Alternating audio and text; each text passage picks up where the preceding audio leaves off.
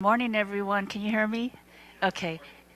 Welcome to Bethany Congregational Church this morning, and welcome to all the visitors that we have here from the Roman family and Bryant family.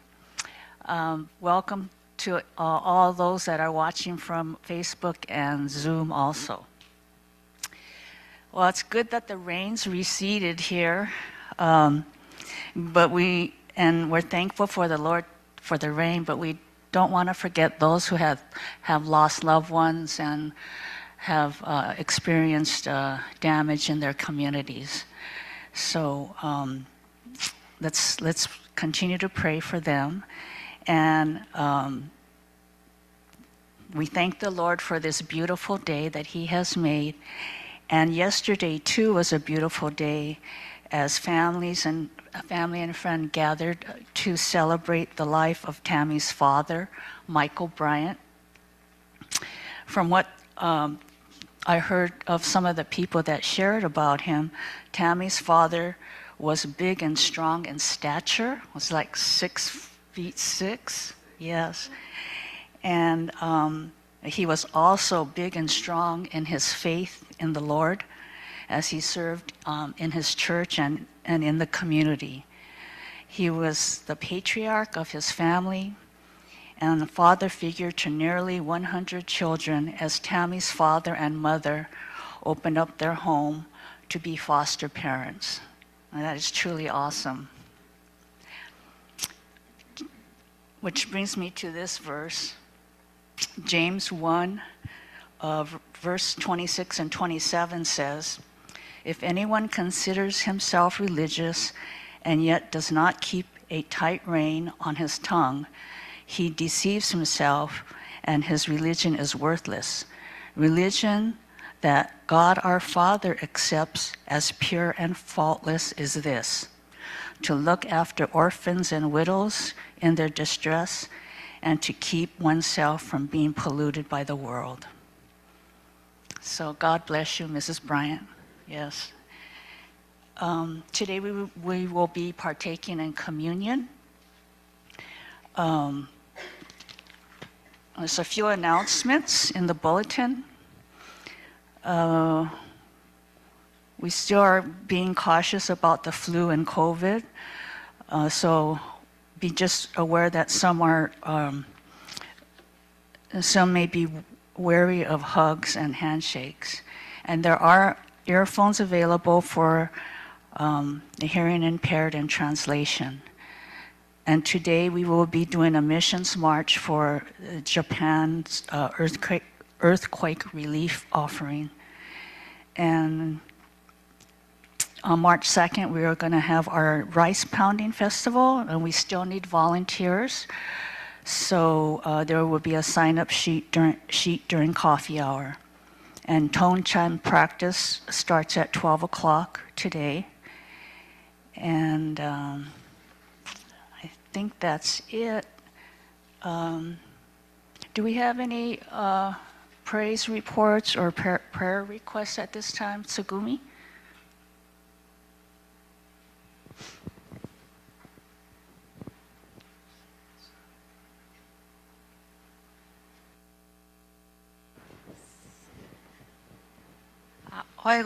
Good morning. Praise report, and then I have prayer request. Praise report about my husband. This is his second year getting chemotherapy. And this time, new regimen. He doesn't get significant side effect, but his taste kind of gone. So the food doesn't taste as good as used to be. I'm a good cook, so I've been trying to give him, good food, but he said, no, it doesn't taste good. So I said, as used to, but we're hoping, it says when the chemotherapy stops, it will come back. So I'm hoping for that. And then his tumor marker keep going down. Also, couple weeks ago, he had a PET scan, which shows the active cancer. But the PET scan couldn't find any active cancer.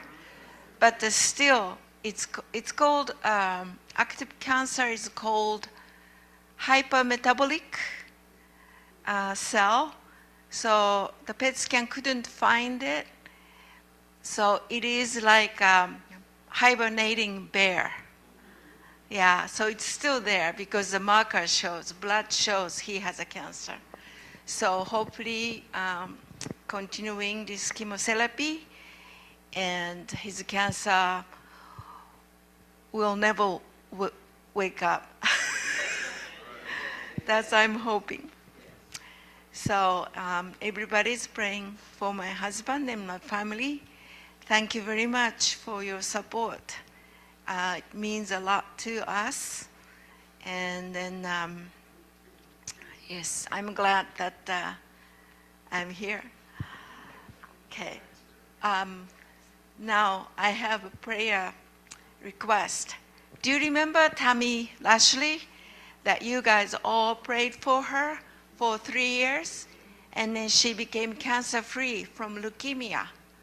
So she was cancer-free last July 2023, but now she has a cancer cell in her bone marrow. Yeah, it came back. So she has a doctor from Cancer Center here, but also she has a doctor from City of Hope. And sooner or later, she's going to go to City of Hope, and then we'll stay there like 6 months to get the treatment. So again, please pray for Tammy Lashley, and just the family too. They can go through this situation with in hand of God, I think. Yeah. And then Tammy always says, she keeps repeating every time when I talk to her or her parents too, God is good. God is always good. So she's a very faithful believer. And please pray for her and the family again. Thank you. Thank you, Tsugumi. Is Monique?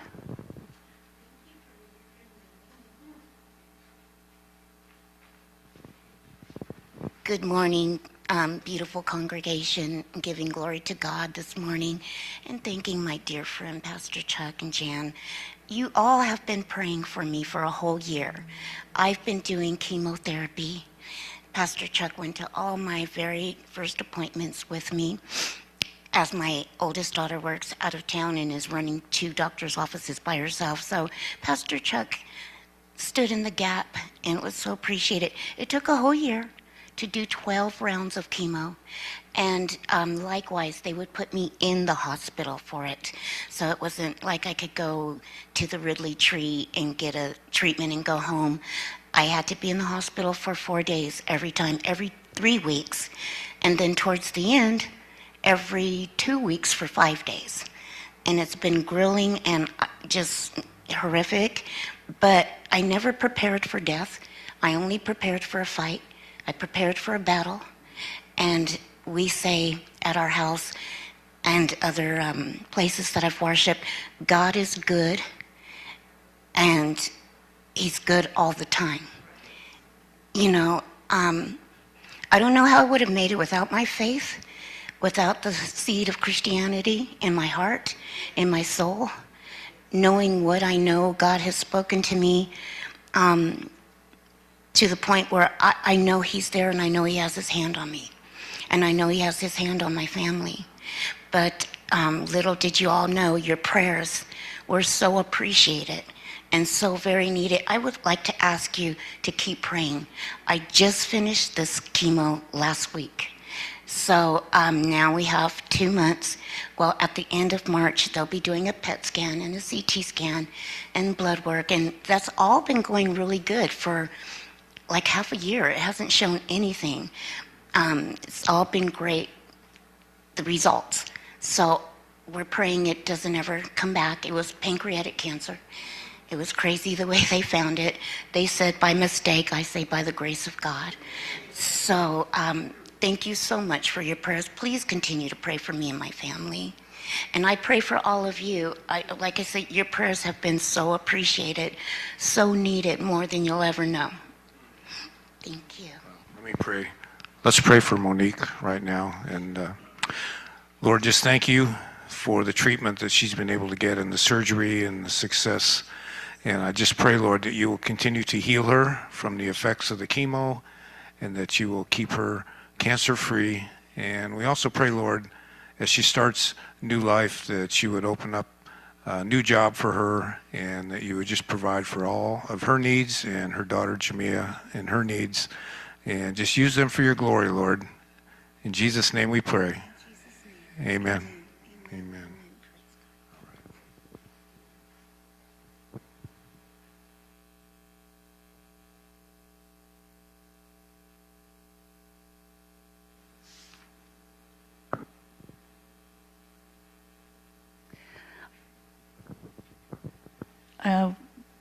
We're going to do a missions march right now for nodal help, Japan earthquake relief. So I'll say a little prayer, and then the ushers will come up to collect the funds.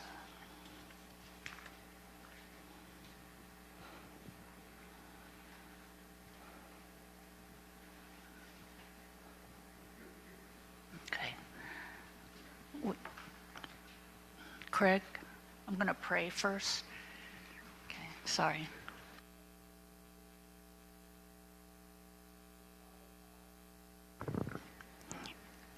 We pray for the missionaries in Japan, nodal help, Japan earthquake relief. We pray for those in Japan that are suffering devastation and loss of loved ones due to the earthquake. Please comfort them and bless them with much needed supplies and relief. And may this disaster be an opportunity for those that don't know you to seek you and trust in you. In Jesus' name, amen.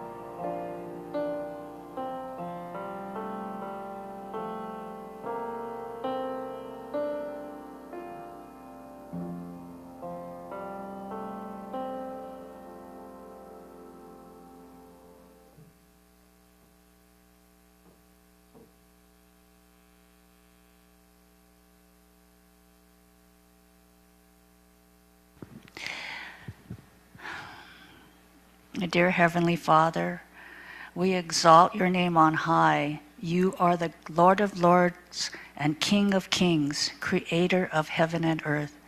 And we praise and worship you today as a congregation and every day for all the blessings and hope that we have in you. We also lift up those that need your healing touch, Lord, physically as well as mentally and emotionally. We lift up Monique to you. Please continue to touch her with your healing power. Guide her, Lord. Holy Spirit, guide her to a new job and keep her moving forward, Lord. And we also lift up Tsugumi's friend Tammy to you as her cancer has come back. Please be with her as she's doing her treatments at City of Hope. May she feel your presence always, and may your healing hand be upon her. And we also pray for all the other people on our list in our bulletin. You know who they all are. And all the other people in our personal lives that are not on the list, Lord. We trust in you that you answer prayer. And we pray for Tammy and Eric Roman and Tammy's mother and their entire family. Please comfort them at the loss of their father.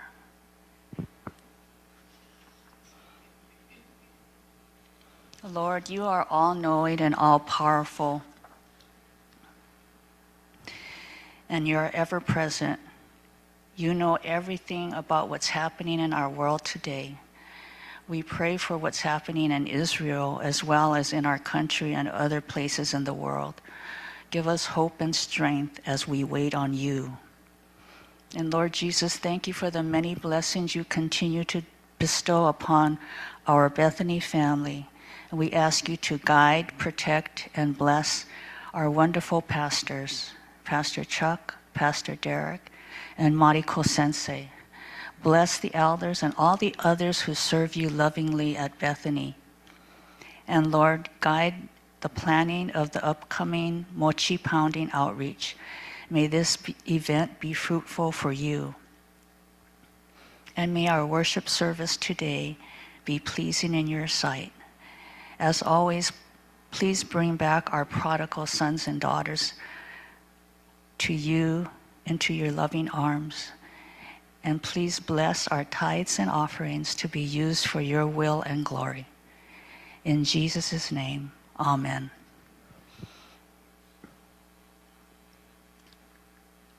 Communion? No. Oh, special music, okay. So we're going to have special music with Kelly. Kelly Carroll, yes.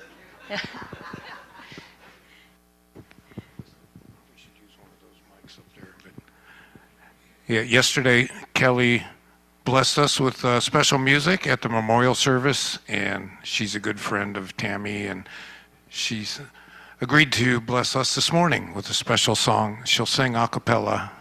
So. Amen. Thank you.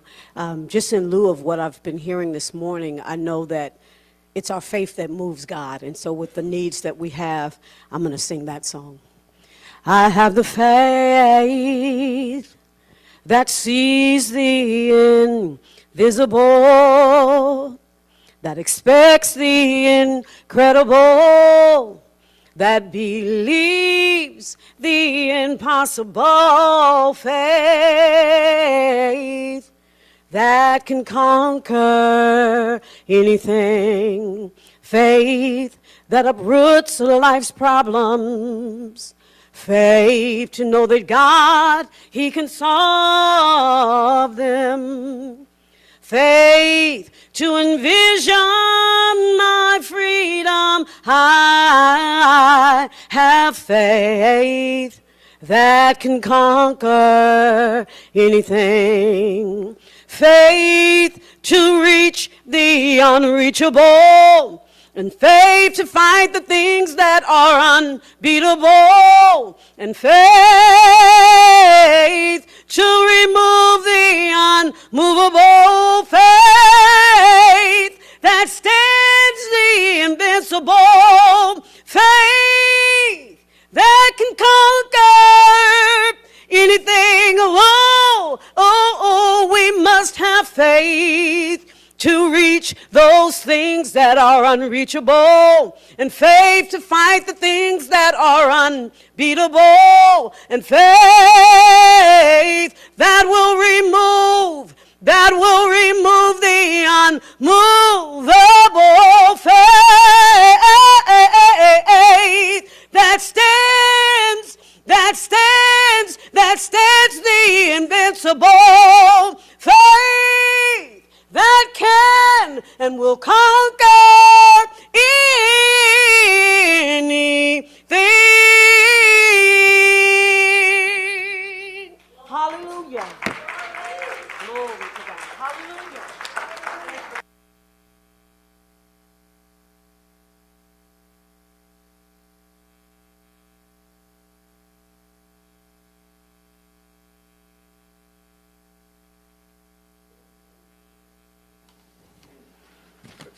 Wow, thank you, Kelly.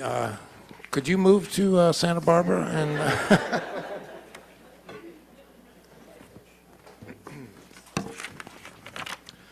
well, if you would like to stand and join us in congregational worship,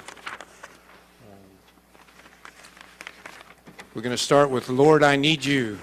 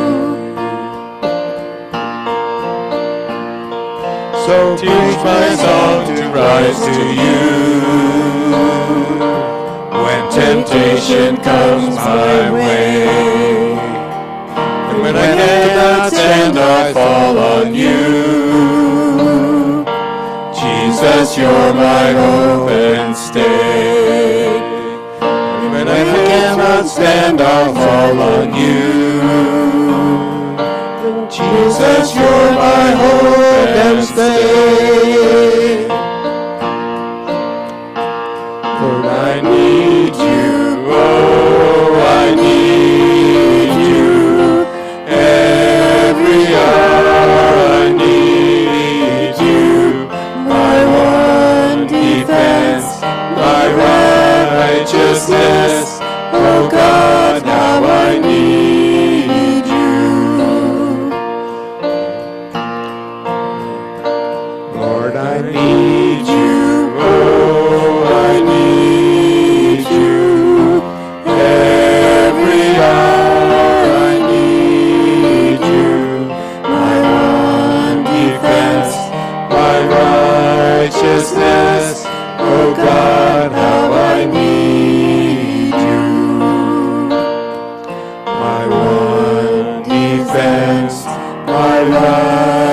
restlessness.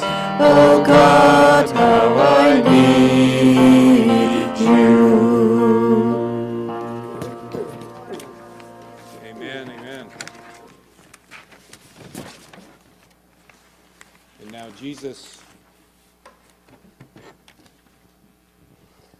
there is a truth.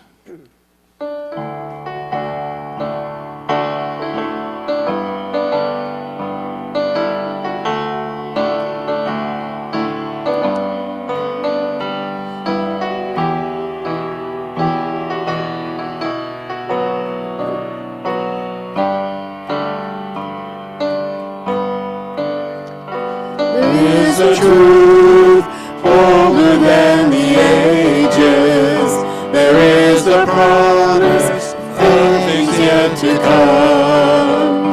There is one born for our salvation, Jesus. There is a light that overwhelms the darkness. There is a kingdom that forever reigns. There is freedom from the chains that bind us. Jesus, Jesus, who walks on the waters, who speaks to the sea, who stands in the fire beside me. He roars like a lion, he bled as the lamb, he carries my healing in his hand. Jesus, there is a name I call in times of trouble. There is a song that comforts in the night. There is a voice that calms the storm that rages. He is Jesus, Jesus, who walks on the waters, who speaks to the sea, who stands in the fire beside me. He roars like a lion, he bled as the lamb, he carries my healing in his hands. Jesus, He's our Messiah. Messiah, my Savior, there is power in your name. You're my rock and my Redeemer. There is power in your name, in your name. You walk on the waters, you speak to the sea, you stand in the fire beside me. You roar like a lion, you bled as the lamb, you carry my healing in your hand. God, you walk on the waters, you speak to the sea, you stand in the fire beside me. You roar like a lion, you bled as the lamb, you carry my healing in your hands. Jesus, there is no one like you, Jesus. There is no one like you. Amen. There is no one like our Savior, Jesus. And to prepare our hearts for communion, we'll sing Remembrance.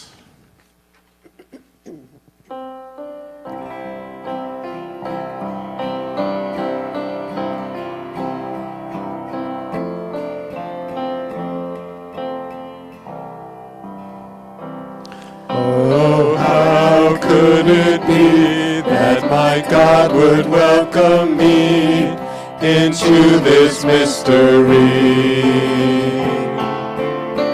Say, take this bread, take this wine, now the simple made divine, for any to receive.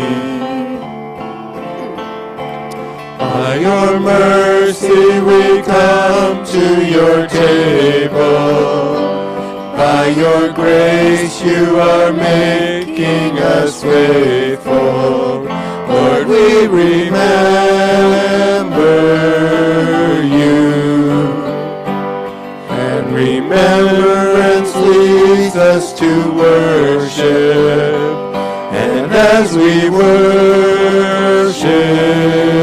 you, our worship leads to communion.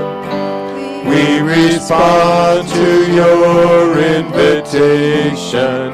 We remember you.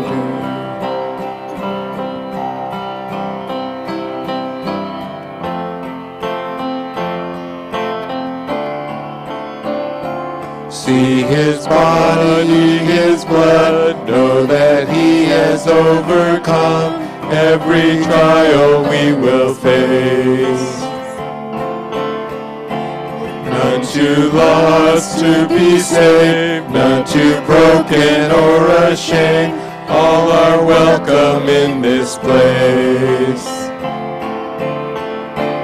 By your mercy we come to your table.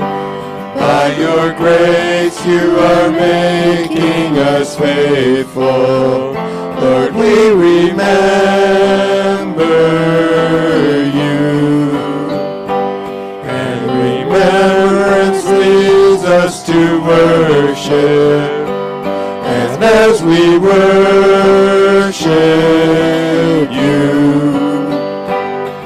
our worship leads to communion. We respond to your invitation. We remember you. Dying, you destroy our death. Rising, you restore our life. Lord Jesus, come in glory. Lord Jesus, come in glory. Lord Jesus, come in glory. Yes, Lord, come. Lord Jesus, come in glory. Lord, we remember you, and remembrance leads us to worship, and as we worship you, our worship leads to communion. We respond to your invitation. We respond to your invitation. We remember you. Yes, Lord, we remember you, and we respond to your invitation to fellowship with you and remember you and all you did for us on the cross. Lord, we worship you today. Please prepare our hearts for this time of communion. In Jesus' name we pray. Amen. And please be seated.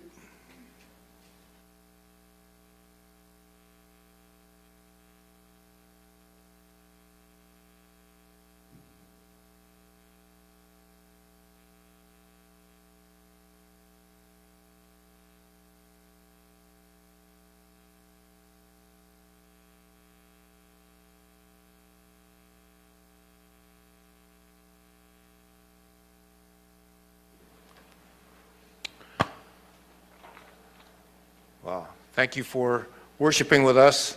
Communion is open to everyone who professes Jesus Christ as Lord and Savior. And so you don't need to be a member of our church to partake. We welcome everyone to partake who has faith in the Lord. And I'd like to just read from Matthew 26. The Lord said, "Now as they were eating, Jesus took bread, and after blessing it, he broke it and gave it to the disciples and said, 'Take and eat, this is my body.' And he took a cup, and when he had given thanks, he gave it to them, saying, 'Drink all of it, all of you, for this is my blood of the covenant, which is poured out for many for the forgiveness of sins. I tell you, I will not drink again of this fruit of the vine until that day when I drink it anew with you in my Father's kingdom.'" Let's pray, and then we'll pass out the elements. Lord, we gather today to not only worship you, but to remember what you did for us on the cross and the suffering that you went through, how you left glory in heaven to come down to be a man, and a man who would pay the awful penalty of death on the cross. Lord, thank you for sacrificing your body and your blood on our behalf to give us the new covenant of forgiveness. Lord, we worship you today, we remember you, and please prepare our hearts for this time of communion. In Jesus' name we pray. Amen. If the servers can come.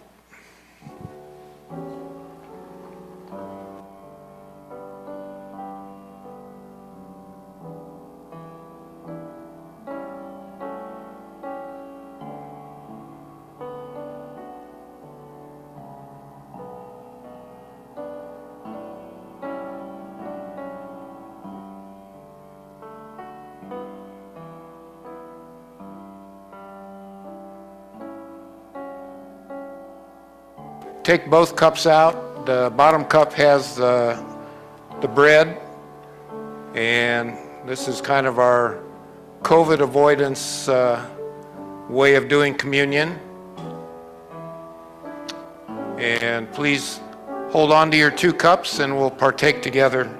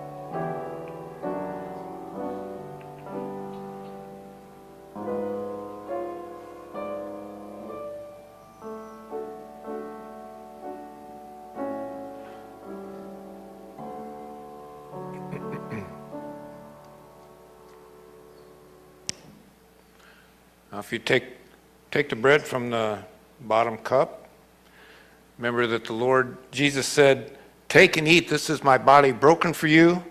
Do this in remembrance of me." So let's take the bread.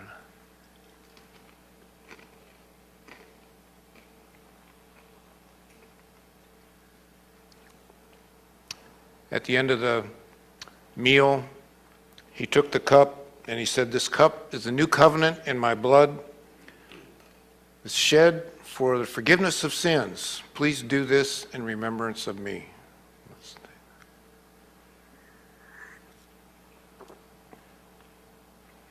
Let's pray. Lord, thank you again for what you did on our behalf, taking the pain and the shame and the suffering on the cross. And yet, in your death, you conquered death, and you rose again so that we could have assurance of eternal life. We thank you and worship you today. In Jesus' name we pray. Amen.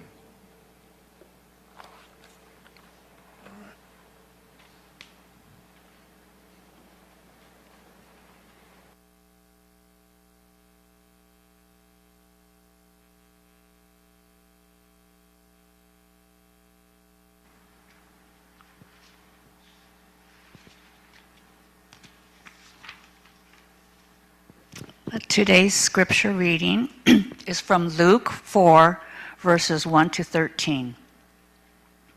The temptation of Jesus.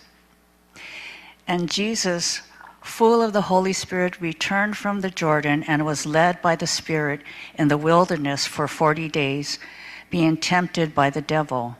And he ate nothing during those days.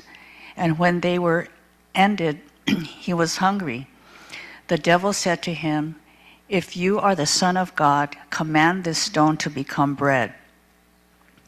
And Jesus answered him, "It is written, man shall not live by bread alone." And the devil took him up and showed him all the kingdoms of the world in a moment of time. And he said to him, "To you I give all the authority and all this authority and their glory, for it has been delivered to me, and I give to whom I will.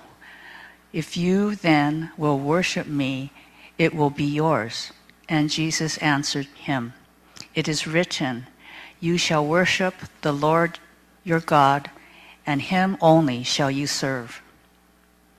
And he took him to Jerusalem and set him on the pinnacle of the temple and said to him, "If you are the Son of God, throw yourself down from here, for it is written, he will command his angels concerning you to guard you, and on their hands they will bear you up, lest you strike your foot against a stone." And Jesus answered him, "It is said, you shall not put the Lord your God to the test." And when the devil had ended every temptation, he departed from him until an opportune time. May the Lord bless the reading of this word.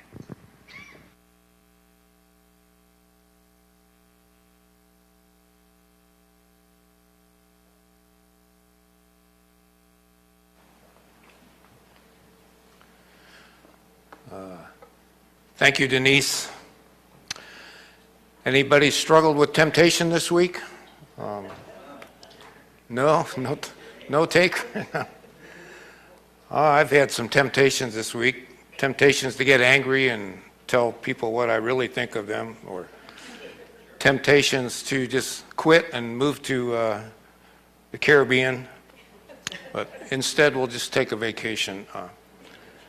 I sort of dreaded doing this. We agreed to go through the book of Luke, and I just had a feeling that I would get hit with some temptations as I prepared for this message. And sure enough, had some big ones and little ones. Had a little one last night when we went out to eat. The waitress came by and gave us some menus, and then she left her pad there, and I opened it up, and there was a stack of $20 bills inside. Well, I wasn't too tempted because our friends were with us and my wife was with me, and I wasn't really in need of money at that time. But I thought, now what if I had been alone or gone in there with a friend who was going to buy me a meal and I was broke, and he went to the restroom and I saw this stack of 20s on the table. It would be tempting to just take one. Oh, well, just reduce her tip a little bit, you know. Satan has many ways of trying to tempt us. And we need to be aware of his strategies in order to have a battle plan for when he attacks.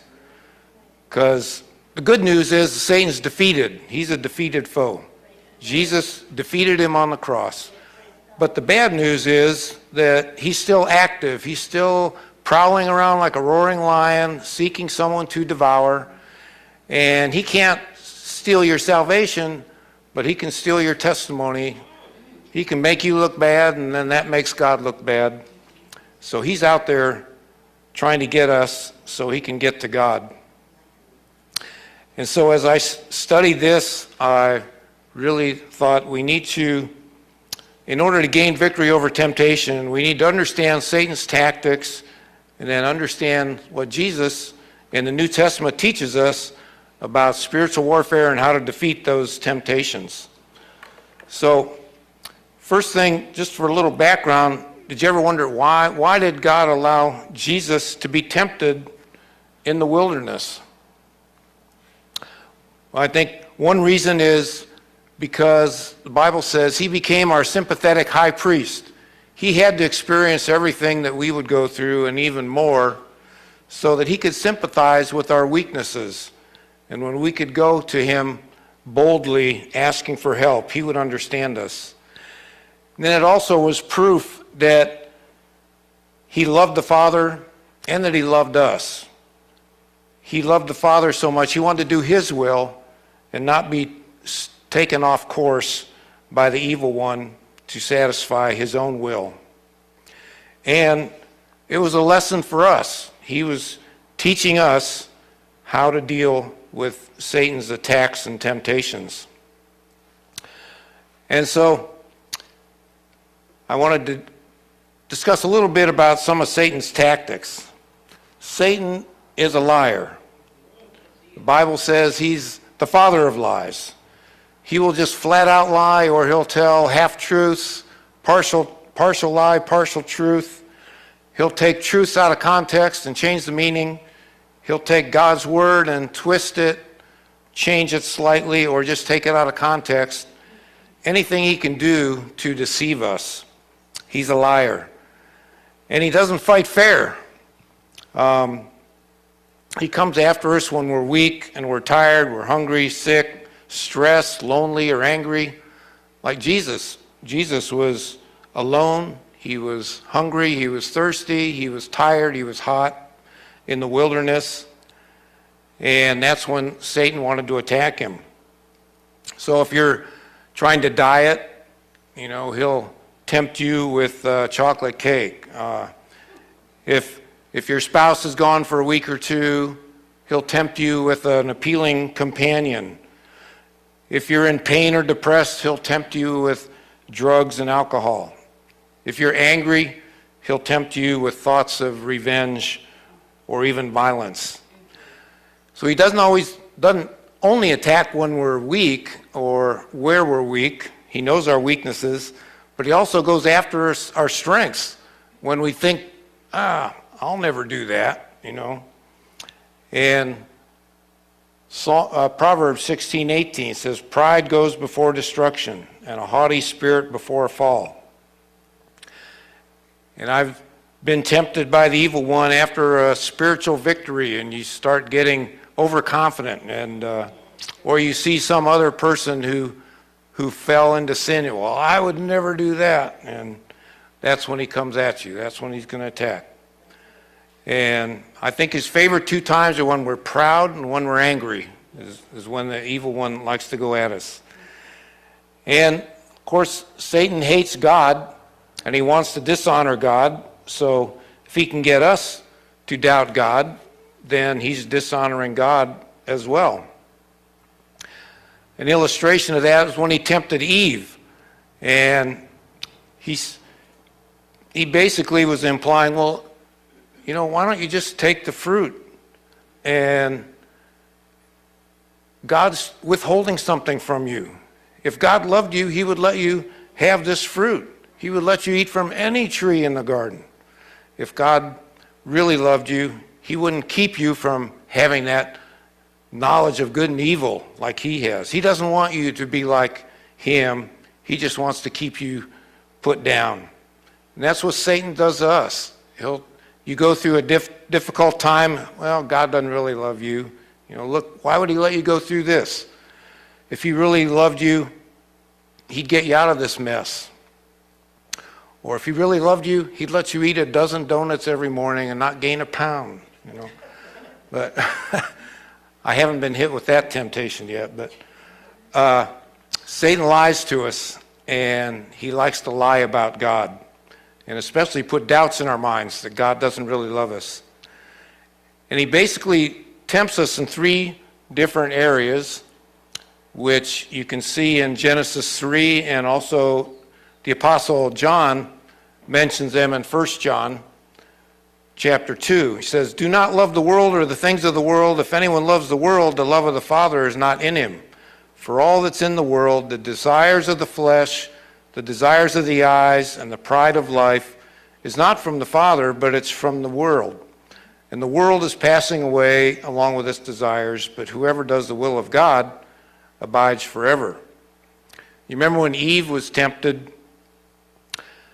It says in chapter 3, verse 6, "When the woman saw that the tree was good for food," so her flesh is being tempted. Oh, this looks like good food. "And that it was a delight to the eyes," it must have been some kind of really beautiful kind of fruit. "And the tree was to be desired to make one wise," so that appealed to her pride. She wanted to be wise like God. "She took and ate, and gave some to her husband who was with her, and he ate." And Jesus was tempted in those three same areas. The first temptation, the devil said, "If you're the Son of God, command this stone to become bread." But Jesus answered, "It is written, man shall not live by bread alone." And that's from Deuteronomy 8, verse 3. And the rest of the verse says, "But man lives by every word that comes from the mouth of the Lord." And so he was not only tempting Jesus just because he was hungry. Well, you're hungry, you can make bread. If God really loved you, he wouldn't have let you be hungry, and he certainly would have provided something for you, so just go ahead and make some bread.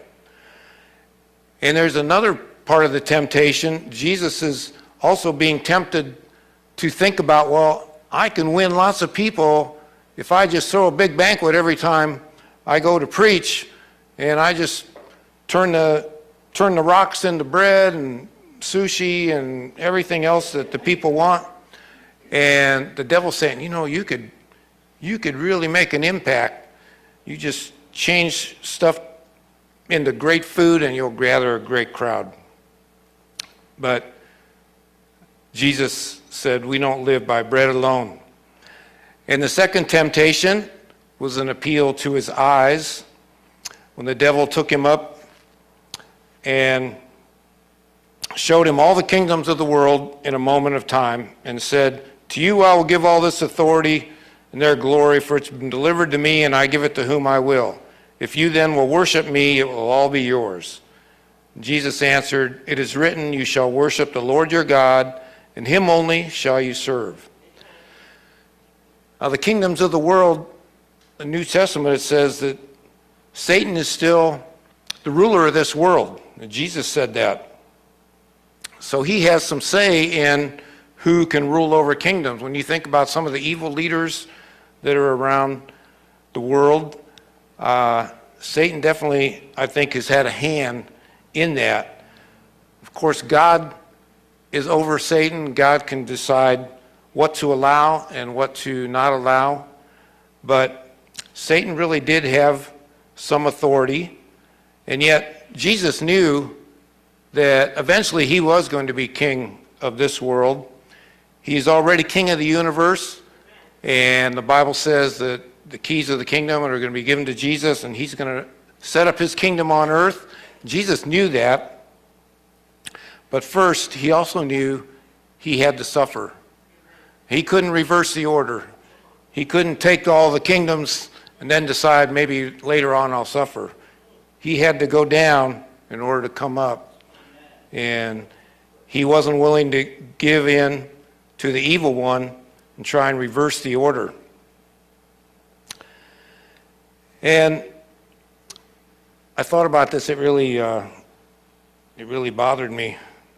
But when Satan tempts us, say you've got this side income, and Satan says, well, you don't really need to show that on your income tax, you know.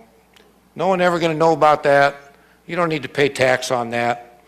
You need that money. You earned it. And Jesus says in Romans 13, pay your taxes, and I'll provide you everything you need. Well, if we listen to Satan's temptation and, well, I'm not going to pay taxes on that, all of us would say, well, I'd never bow down and worship Satan. But if we listen to his temptation and we cheat or we steal rather than do what the Lord's telling us, aren't we in effect saying, well, I think Satan's got a better idea than the Lord, and we're honoring Satan instead of honoring the Lord? I mean, that really bothered me when I started meditating on that this week, and I hope it helps me more when temptation comes.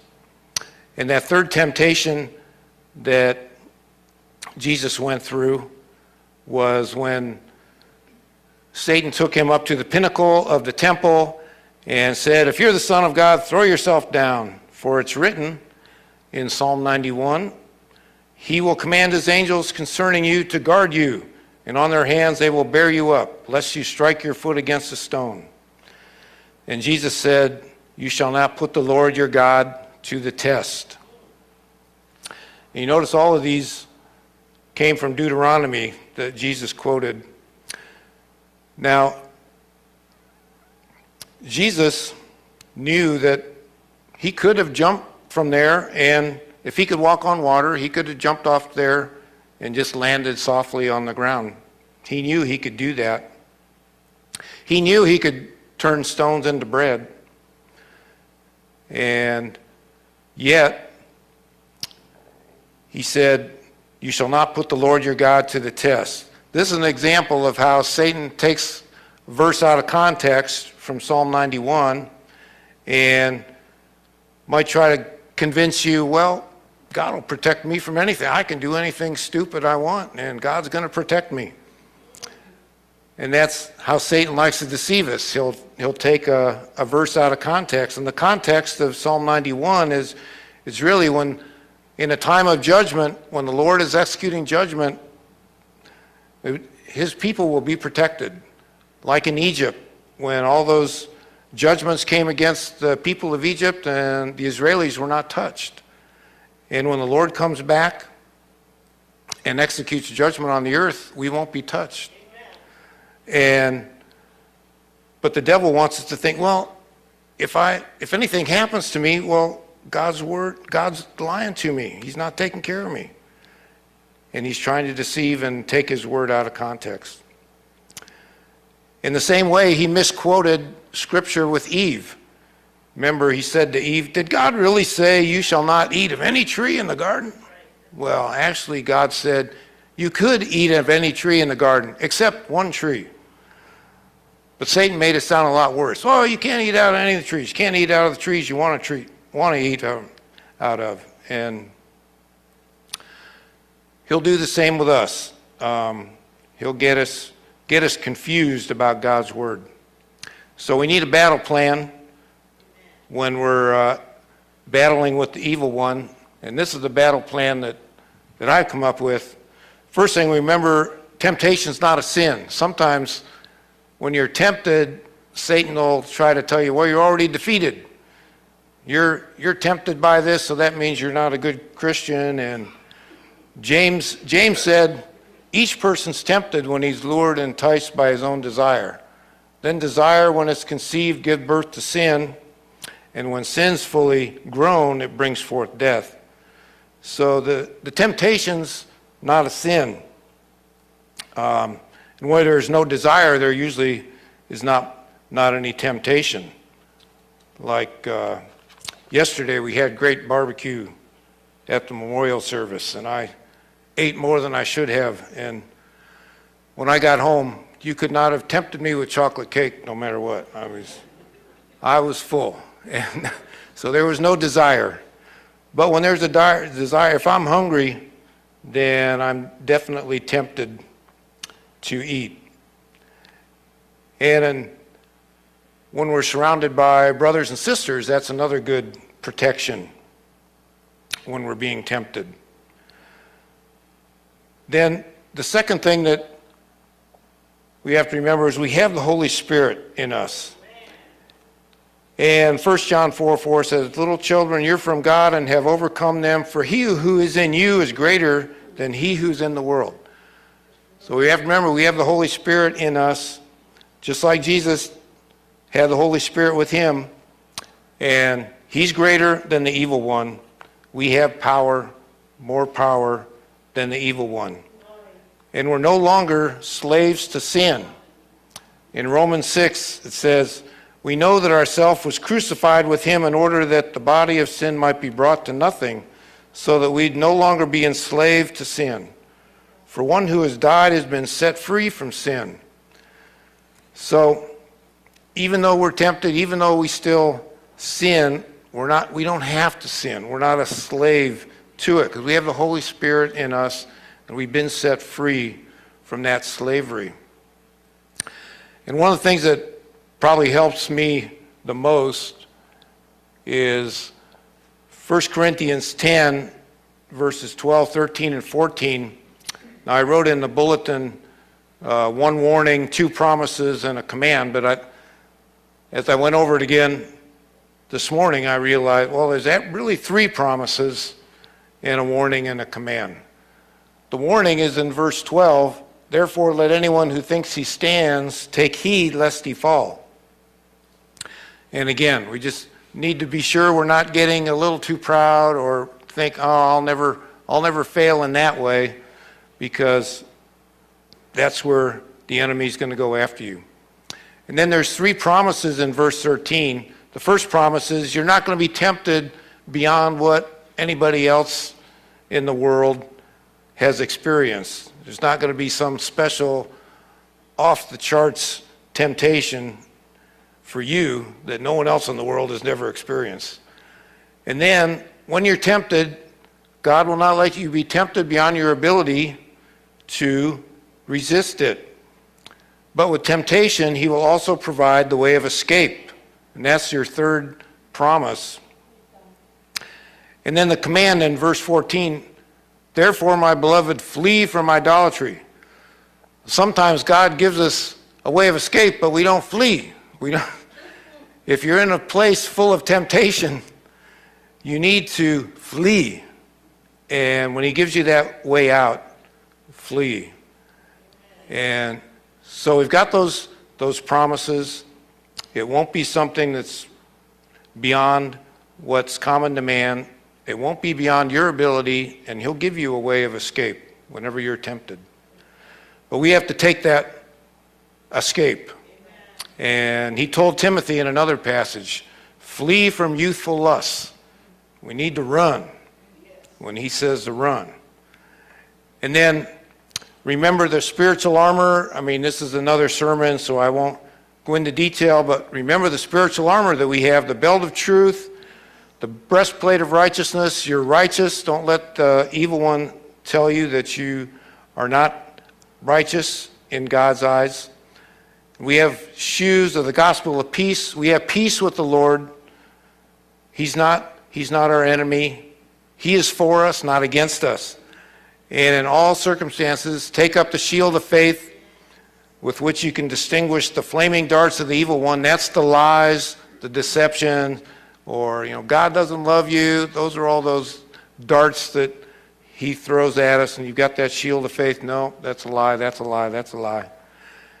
And then, of course, what Jesus taught us to use, the sword of the Spirit, which is the Word of God. Oh, and the helmet of salvation. You can't take your salvation away from you. You've got that helmet guarding your salvation. And our offensive weapon is the sword of the Spirit. And so he gave us 3 examples of how he uses the sword when he said, man shall not live by bread alone. You shall worship the Lord your God, and him only shall you serve. You shall not put the Lord your God to the test. And so when Satan's giving you temptation, you just hit him back with the word. And some people might say, well, Pastor, you study the word, you remember all those things, but man, I can't remember the right word in the right time. And I'm sure you've had that experience. You get home and you say, oh man, I should have said that. I knew it, Why didn't it come to me at that time? Well, I think the second verse that Jesus used is kind of your all-purpose. If you can't remember anything else, it is written, you shall worship the Lord your God, and him only shall you serve. I think that one can apply to any temptation that comes, if you just remember that.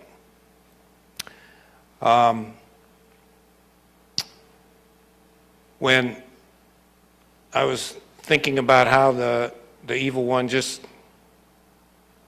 tries to trick us, I thought about the movie Back to the Future. You remember Marty McFly was being challenged, chicken, and he comes up to the stop sign and the guy challenges to a drag race. If he had done that, he would have gotten into a car accident. But he decided not to take the bait and realize to be humble. And we have to be humble, I think, when we're engaging with the evil one. Admit that we don't have the power, but we've got the power inside us in the Holy Spirit. And we just humble ourselves and we don't take the bait and we say, fine, I'm just going to trust the Lord on this one. And the final thing is to pray in the Spirit. What Paul said in Ephesians 6, remember to pray in the Spirit. I think of it as praying to the Supreme Commander in heaven for air support when you're being attacked. And he will provide that support. We've got the promises of a way of escape, and we've got the Holy Spirit. We've got that promise that he will answer our prayers, so we can't lose. And he's the victor. He's already got the victory. And so don't let the enemy take you down. Don't let him deceive you. And I think we can all be victorious. So let's pray. Lord, I just thank you for your example of using the sword of the Spirit to defeat the evil one. And Lord, I thank you for your promise to give us a way of escape. Thank you for your Holy Spirit.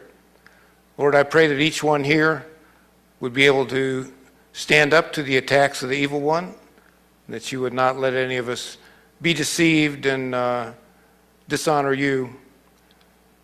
Lord, please surround us with your angels and fill us with your Spirit each day.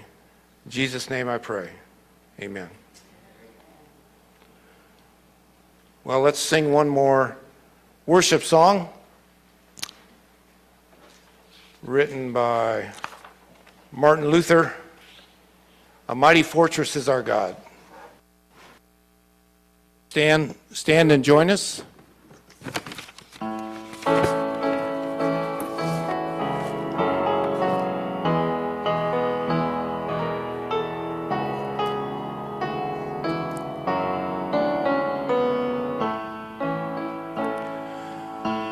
A mighty fortress is our God, a bulwark never failing. Our helper, he amid the flood of mortal ills prevailing. For still our ancient foe does seek to work us woe. His craft and power are great, and armed with cruel hate. All earth is not his equal. To win our own strength confined, our striving would be losing. Without the right man on our side, the man of God's own choosing. Dost ask who that may be? Christ Jesus, it is he. Lord Sabaoth his name, from age to age the same, and he must win the battle. And though this world with devils fill should threaten to undo us, we will not fear, our God hath willed his truth to triumph through us. The Prince of Darkness grim, we tremble not for him. His rage we can endure, for lo, his doom is sure. One little word shall fell him. Heaven above all earthly powers, no thanks to them abideth. The Spirit and the gifts are ours, through him who with us sideth. Let goods and kindred go, this mortal life also. The body they may kill, God's truth abideth still. His kingdom is forever.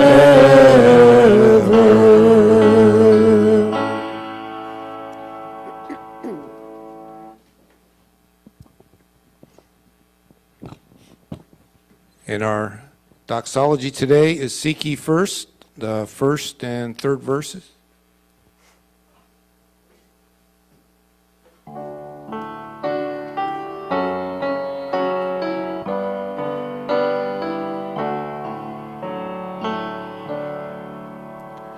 Seek ye first the kingdom of God, and his righteousness, and all these things shall be added unto you. Hallelujah, hallelujah. Man does not live by bread alone, but by every word that proceeds from the mouth of the Lord. Hallelujah, hallelujah.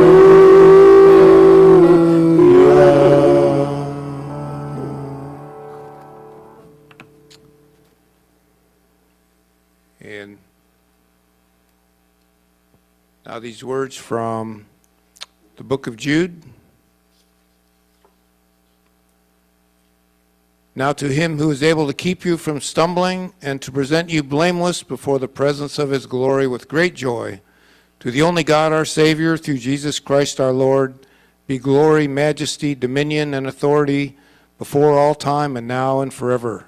Amen.